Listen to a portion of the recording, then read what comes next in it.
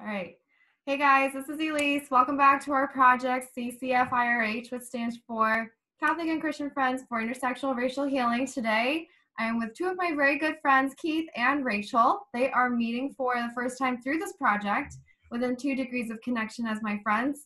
We are each, as the panelists, the experts of our own personal narratives, and we are following up from our panelist intro videos. So today we have about 1 to 2 questions prepared for each other, and we're going to share this space to converse and learn more about each other, and hopefully show that talking about race doesn't have to be a scary thing. Disclaimer, we're not trying to solve the worldwide problem of racism all in one little video. We're just trying to be encouraging about conversing about this topic. That it doesn't have to be scary. So with that, I think I'll pass the invisible mic, so to speak, to Keith, and we'll get started. Okay, cool. Well, then I will pass the first question on to Rachel. Hey, Rachel. Hey, Keith. What's up? Hey. Oh, it's so great to meet you. And you always have a great personality, which I'm hoping you'll have after I ask you this question. What's the one question you're tired about? What's one question about yourself that you're tired of answering, and why? My one question, I think the one I've been asked lately, probably within the last 2 months, and that I hadn't been asked this question before, and it's been a little difficult, has been, what are you? And for a person who's been in the LGBTQIA plus world most of my life, to hear what are you, it's been a little disconcerting, I guess. And I kind of was taken aback the first time I was asked that question, and I was like, what do you mean, what am I? And it was like, well, you're not really femme, you're not really a dyke, what are you?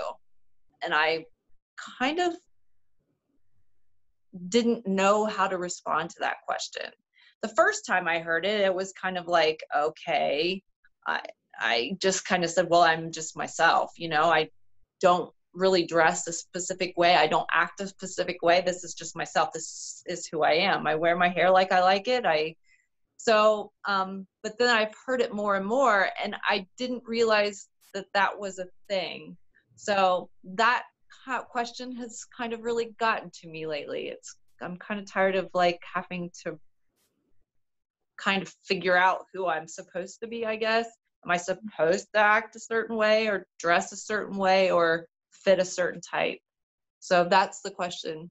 But thank you for asking, Keith. I hate to have been the one to kind of stir up, what comes from that. I am thoroughly annoyed. The version that comes of that question that you get that comes to me is, Keith, you're not like a lot of Black people. Oh my. Black person.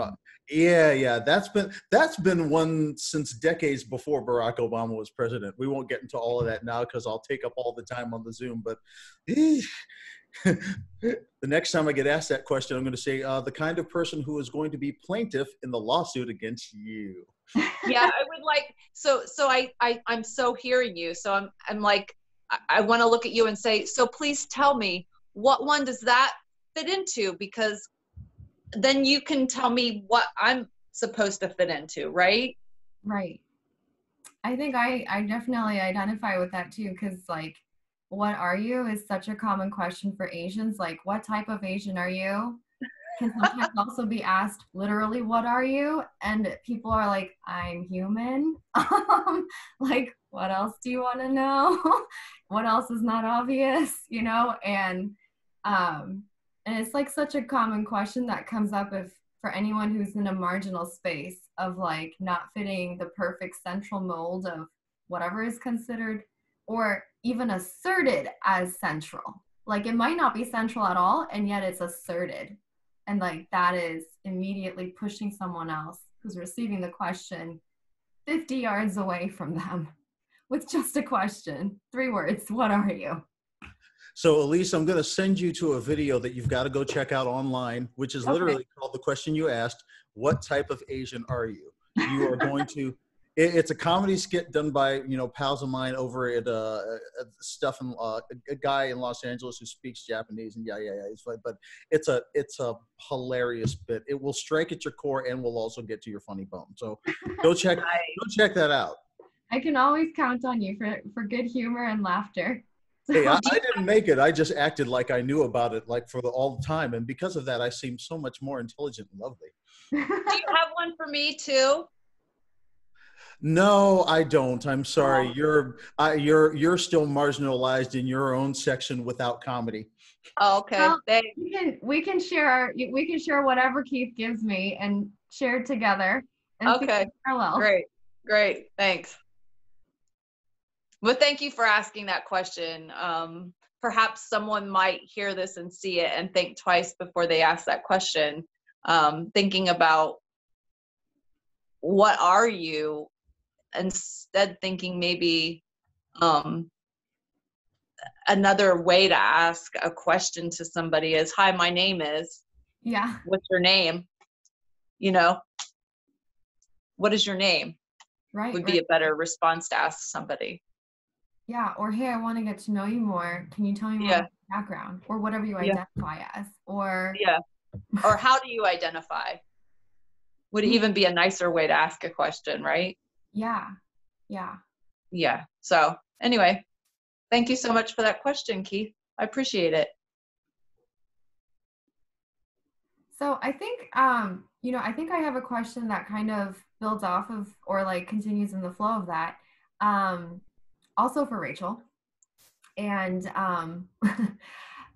I'm wondering, because you shared about your gender and sexual like identity and experience and journey in your intro video, and like one of the ways that you connect with people who are in a different marginalized group and yet also have gone through suffering, there's like something parallel about it. And so in just the stuff, and at minimum, the parallel is the suffering.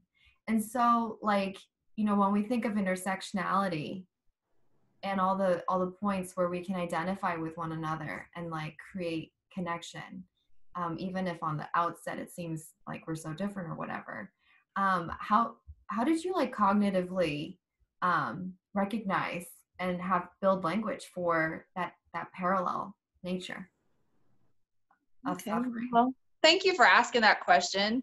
But if you think for just a second what we were just dialoguing in just a second ago about the question that Keith asked me about, what is the question that I get asked the most that I dislike? And the question that I disliked the most ended up having some connection to the question that he had could take in, something that could tie us together in some connection, in some way. There are parallels into something that touches me, into something that touches him. And what has hurt me, what happened to me as a lesbian female, what happened to me and that caused me pain, may not be the same thing that happened to other people, but the pain that happened to me, I can take and look at. And if it's happened to another human being, that pain is pain. My pain may not be the same as your pain, but it's pain. I think does that make sense? For it. That's kind of what I'm going at, is like, that's what I'm talking about. So I can take my pain and I can say, it doesn't matter whether, what the color of a person's skin is, you've experienced pain. And I can say, I've experienced pain and you've experienced pain. So let me walk on that journey with you with that pain, because I've been in pain and you've been in pain. I can walk on that journey with you in pain, and I can be there with you. Let me walk with that. Let me walk with that. I can't have the same pain as you, but I can walk with you in that pain.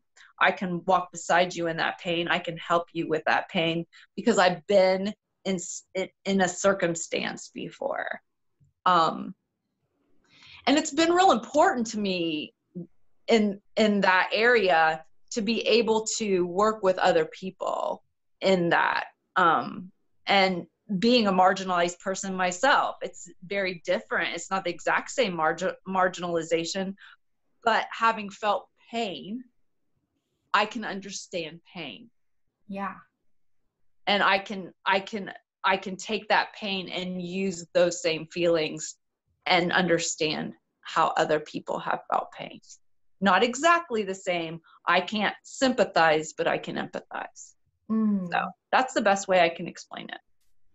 Thank you so much. That's really beautiful to like have it step by step described, because I feel like, I mean, obviously, like, we're friends and I understand you in a deep way and you understand me in a deep way. Like, these are some things that we already knew about each other, but then for a person who hears it like you speak it, you know, who like different viewers might connect with you or Keith or myself for whatever reason, you know, like to hear it, how you processing it could be really helpful for someone to like enter the space and figure out how they might enter the space too. Thank you for that. You're welcome. So I want to give you the mic, so to speak, if you have a question as well. Okay. I want to ask and turn the table back to my friend Keith that I've just met. What is one of the questions that you are tired of answering, and how do you use humor a lot, and it's sarcastic humor, I've noticed, although I do find it quite endearing. How do you maintain your how do you keep from getting so angry? Those are probably two questions, but that's my questions to you. All right, which one do you want answered first? Whichever you choose. Okay. All right, so now I got to remember what the first question was. First question was, what question am I tired of being asked? Here's one. How can I help? How can I understand you better? And I mean that not in the way of that, but I mean that in the way that it often gets asked after something dramatic happens and people feel like I need to be especially not racist. You know what happens when I don't know, oh, you see a video of some cop laying on somebody's neck for 8 minutes and 46 seconds and you wonder, what can I do to not be racist? Don't be racist. Why are you asking me? Or the thing which is, you know, I'm following up on that is that usually the thing that happens in corporate America, which is just oh so annoying, and I still have yet to find the voice to speak out against while it is happening, is that some kind of traumatic event will happen or some world-changing event will happen which inordinately affects a business, right? They had no part in it, but they have to respond. And so, and if it's typically something along racial lines, then what they'll do is that they'll organize, for lack of a better term, some kind of racial summit or the sit down or the conversation with Black people or the conversation with LGBTQIA. I got all the letters, right? But but they'll arrange one of those, right? And then, you know, and then they'll organize all of the disenfranchised minority in a room in which there are, you know, several white people who are also listening to recount the trauma of disenfranchised minorities to then try to figure out how can we not reenact trauma in disenfranchised minorities. Stop it. You know, this is just like, you know, if I'm a lion on the Sahara and I go over and I see like, okay, I'm hungry and I see a baby zebra and I run over and I kill the baby zebra and a mama zebra is looking at me like, you just killed my baby. Does the lion walk over and go, how can I not recreate this trauma for you? You just created the trauma. Stop it. So the second question was, how do I not get angry?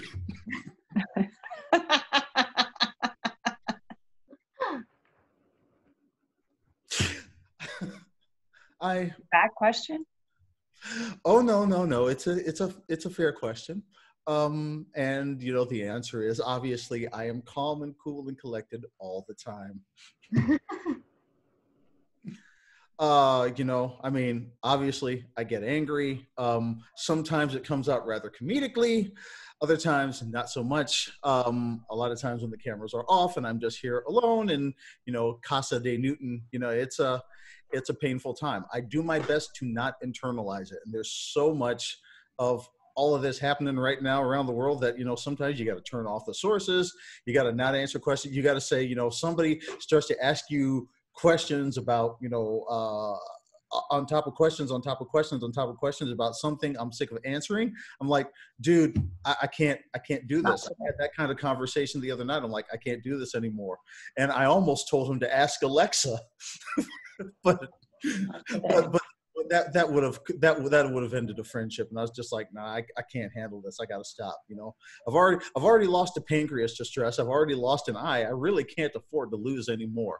So, you got to take care of yourself. And sometimes it's really hard to do, especially when you want to be helpful.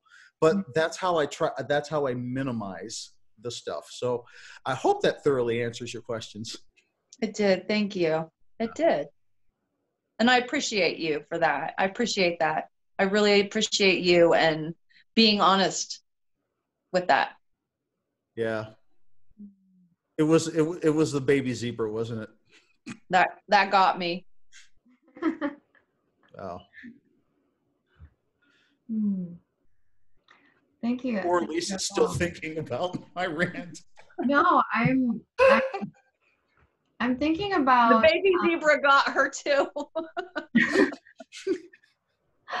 No, I'm thinking about my appreciation that, like, we are on camera, right? But like as friends, there's something that's so luxurious about friendship that we can be like a full range of emotions. And in a minority group, a lot of times our emotions get like muted into a very like particular set of things that are acceptable, and then a particular set of things that are so unacceptable. And so like, Keith, I feel like I'm feeling like I've always known you to be a very full person, and really in truth, everybody actually is, right? And like to like verbalize, like at times you respond in a certain way and other times in a different way, like, and to highlight like anger is an okay emotion. Like I want to say that out loud, like verbally, even though it's an obvious thing. I feel like a lot of times the obvious things need to be stated. And so like I want to like respond not only with like the fact that I connect with you, but also like affirming that it's okay for a Black man to be angry. And anger is a normal response, just as much as happiness is a normal response and sadness is a normal response. Emotions are normal parts of being human, and you're fully human, and you're emotional, and you're rational, and you're extremely smart, and you have like there's so many things. And so I feel like such a desire to affirm that, and also that like, and then also to like throw in a little tidbit that often comes up in my practice is that there's a lot of questions about anger, because it's not just about like, can people of color be angry? Can Black people be allowed to be angry? But it's also like, can children be allowed to be angry? Can parents be allowed to be angry? And like anger has so much shame around it when we discuss it. And like anger's okay. Anger indicates that there is a need that is unmet. And anger is also an emotion of movement. Like there's stuff under the anger. And what's more important than the anger is the stuff underneath it. And so like my response is like affirmation for my friend first and foremost, like for Keith, for Rachel's indignation too about that question, what are you? And also for whoever ends up seeing this, anger is okay. You know, like whatever your initial response is, you're human. And then what you do with it later after that initial response is your choice. But like anger is fine. It's okay. And so I want to give affirmation. So I feel a real need here first to say a couple of things. I appreciate the effort in terms of what you're saying, especially in terms of just humanness and being able to express anger. I think all of that is true. All of that is valid. But I feel like I need to emphasize the point that this is an environment in which I am safe to get angry. Yes. Most of the environments in which I operate all the time, including the apartment in which I am currently sitting, is not a safe space for me to be angry. Mm. You know, black man raises his voice wherever. Many times there's a call to the police. As many times I have to monitor their emotional reaction in order for me to stay alive. Mm. Right? I mean, and that's, you know, that's just a reality. Anger for me means like if somebody is standing and invading my home and I'm standing, or I think there's a threat of a large mob of people coming to invade my home and I'm standing on the lawn with a gun, when the police pull up, I will be seen as the threat. Versus a couple of weeks ago when a white woman and her husband did it and saw a peaceful group marching through the wilderness, and they stood out there, guns pointed at protesters, and they have yet to still be, you know, arrested. So I feel like I have to make that point, because one of the reasons that you see the anger coming out so much when you do your own practice is because there aren't safe spaces, particularly for most anybody, quite honestly, but especially for minorities to be able to let that out. Letting it out means you could die. And that's not hyperbole, it's just fact. Right. And I definitely empathize with that, because in my testimony at the State House, I had to stay calm and collected in order to be seen as credible when I gave my testimony. And even when I went to the police department to write a report, I mean, Rachael was there physically with me, and she and another friend who's like a second mom. I mean, nobody was like verbalizing this, but you guys were essentially using your white privilege to vouch for me, because the police wouldn't even give me a form to write my report. They just looked at me in my emotional state as if I was out of my mind. And both Rachael and Dawn verbalized things to the extent that I'm not out of my mind. I'm not out for vengeance. I just need to write a report. And after some time, they finally gave me a form. And that was when I was emotional. So like due process was not accessible to me in a normal form when I was emotional. And that was like the most vulnerable time of my life. And it's very normal to be emotional when you're vulnerable and in a state of lack of safety. So I really identify with you in that too. And it's really curious because, like, you know, my dad served in the military, and he told me before I was in school, he was like, to survive in this society out here, you can't show emotion. The first person that shows emotion loses. And that's probably going to be you. And I like, you know, people, I think that's something that, because there isn't a lot of intersectional conversation, what I'm finding is that a lot of people have no idea that outside of the Black community, these are conversations that are had at home about how we have to present ourselves. And I'm not Black, but I am a person of color, and it's a conversation I had when I was like 4 or 5. And so I empathize with what you're saying. And I feel like that's another reason I want to encourage people that, hey, like, going off of what Rachael was saying, that, you know, pain is pain. So even if you're white and you don't understand these conversations because you've never had it, pain is pain, right? And like, there are some points of intersection simply in that there's a lot of shame around parenting. There's a lot of shame about having kids who are angry or behavior issues or whatever. And like that pain itself can be a connecting point of like, oh, this is a pain. Oh, that's a shame that you might be feeling shame about. or like the lack of permission to simply feel this thing.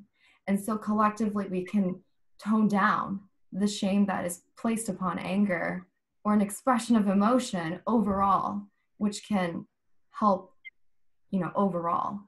And maybe through more relationships and more conversations like these, people can expand realms of safety so that you and I don't have to or people like you and I don't have to hide in just friendships to express emotions. So with that, I have a question for you, Keith. Following off of your intro video where you talked about your childhood experience. Sure.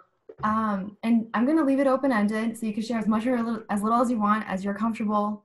How have you carried your personal story through these years from that childhood experience? And did you at times feel that you needed to protect your family by not telling the story until a little later, or like compared to like immediately, or did you tell them immediately? Like how did that carry with you? Okay, so we're talking about the story I told about the gun being in my face at age 11. Okay, yeah. So the story about the gun being in my face at age 11, didn't see it because the cop had a light in my face, and then when he finally moved it away and I saw it, and he's like, "Did you want me to shoot you?" Yeah.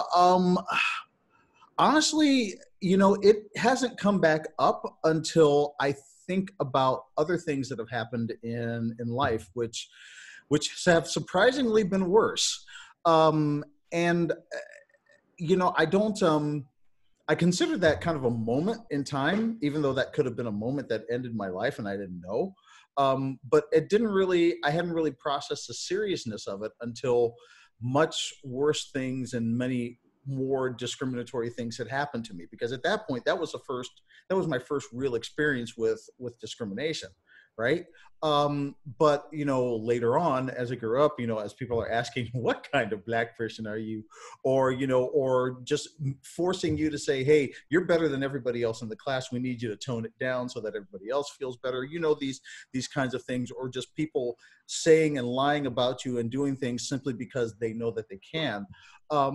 I've kind of reflected on it as a moment in time that I now recognize it for what it is, but I don't spend a lot of time thinking about it.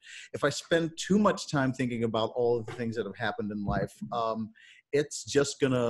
won't be able to move forward. And I am at this point desperately in my life trying to move forward. It's hard enough actively dating close to my 50s. That's a challenge in and of itself. But beyond that, it's like you get to the point where you're like, I'm kind of tired of dealing with everybody else's bullshit. Yeah. So I'm not going to do that. And I got enough things that I got to do in order to get where I want to be. And I got dreams, I have goals, I have things that I want to create for TV, and I have, people that I want to have in my life, and I want to be in a certain state with my body so that I can pursue all of those things. And so I just, I haven't even really thought about it. The one thing I will say is that I haven't told my mom this story yet. So if you're watching, Mom, sorry.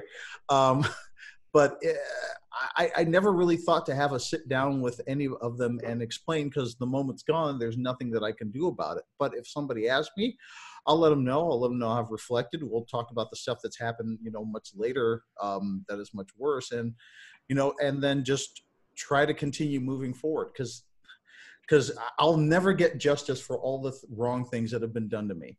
And as much as I loathe and despise that, I also can say, well, what can I get with what I can do with my life right now? And I can focus on those things and hopefully lead to the kind of, security and peace and zone that I'm hoping to land in my life, which will help me forget all of the other crap that happened before. Yeah, totally makes sense. Yeah, and there's no right or wrong way to go through it.